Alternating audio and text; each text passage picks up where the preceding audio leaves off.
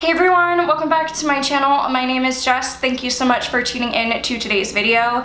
Today, I'm going to be showing you 3 looks with possibly the most requested palette for me to do more looks on, which is the Kat Von D Metal Matte palette. You guys liked my first impressions with this, so much so that you wanted to see another look, but because one look just is not enough for me, you guys needed 3 more looks. So that's what today's video is going to be. It's going to be 3 looks, 1 palette with the Kat Von D Metal Matte Mini palette. This is gonna be my go-to travel companion. I already know that. If you want a more in-depth look on how I feel these shadows perform, I'm going to link up top and in the info box the link to my first impressions with the palette. If you'd like to see how I got this look right here, as well as the other 2 looks, then please keep on watching. For each of the looks I'm doing today, I'm going to be using my Urban Decay Primer Potion and setting that with my Kat Von D Translucent Loose Powder. So after setting my primer for this first look, I'm going to be taking the color Suede on a fluffy Morphe blending brush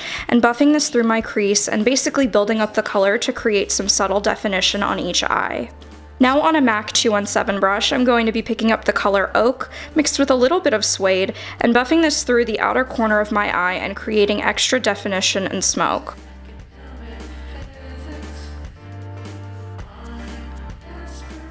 I'm also taking that mixture and buffing out underneath my lower lash line. Once I've built up the definition that I want, I'm going to use my finger to dip into the color Synergy, which is one of the Metal Crush eyeshadows, and swipe that color onto the center of the lid and a little bit on the lower lash line just to add some of that shimmering warm brown color. I'm now applying mascara to my top and bottom lashes, and this completes the first eye look. Because this look is so neutral, you can pair it up with really any lip, but I am going with the Kat Von D Everlasting Liquid Lipstick in the color Nosferatu, which is a beautiful brick red shade.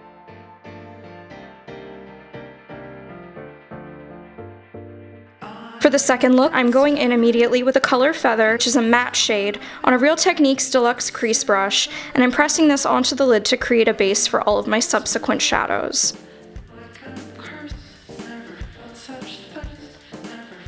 On that same brush, I'm picking up a little bit of the color Suede and adding definition into my crease before I go in with my main color. I really recommend using your finger to pick up most, if not all, of the Metal Crush eyeshadows, which is what you now see me doing with the color Flash. And I'm pressing this onto the mobile lid right up to the crease. To ground the look, I'm going to use my Kat Von D Tattoo Liner in Trooper and going to create a nice big cat eye just to balance out the really light yellowy color on me. Now off camera, I'm just going to add mascara to my top and bottom lashes and then applying my Rouge and Rogue lashes in Belle de Nuit. For a finishing touch, I'm going to be taking a short shader brush from Morphe and spraying it with a little bit of my Mario Badescu Rosewater Spray, and then dipping into the color Flash once again to get a really strong pigmentation of the color. I'm using this light bluish gray, also from Kat Von D, and it's the Everlasting Liquid Lipstick in the color Dagger. And this completes the second look. For the third look, I'm actually not going to prime or use setting powder. I'm immediately going to go in with the Melt Cosmetics eyeliner in the color Bloodshot.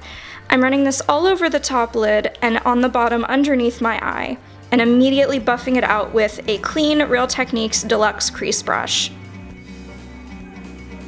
With that same brush, I'm going to dip into the color Suede and work on my crease color to make sure that while the Bloodshot liner is buffed out, I can start working on blending it into the crease.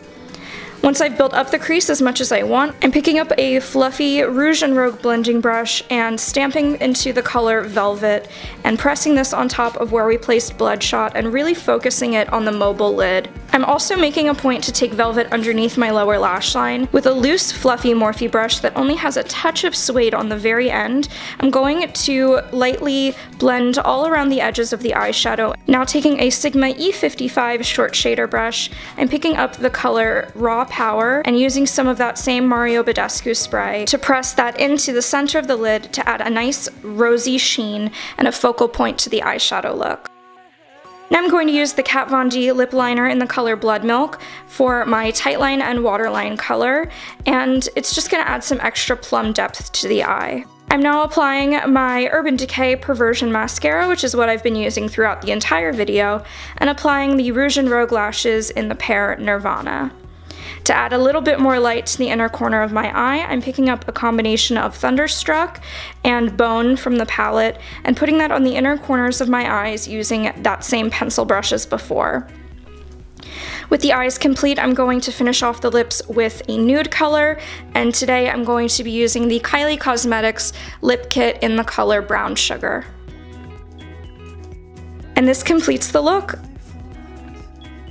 I hope you guys enjoyed this video and all 3 of these looks. Please leave me a comment down below letting me know which look was your favorite. Don't forget to like and subscribe, and I'll speak to you guys in the next video. I hope you're having a great day. Bye!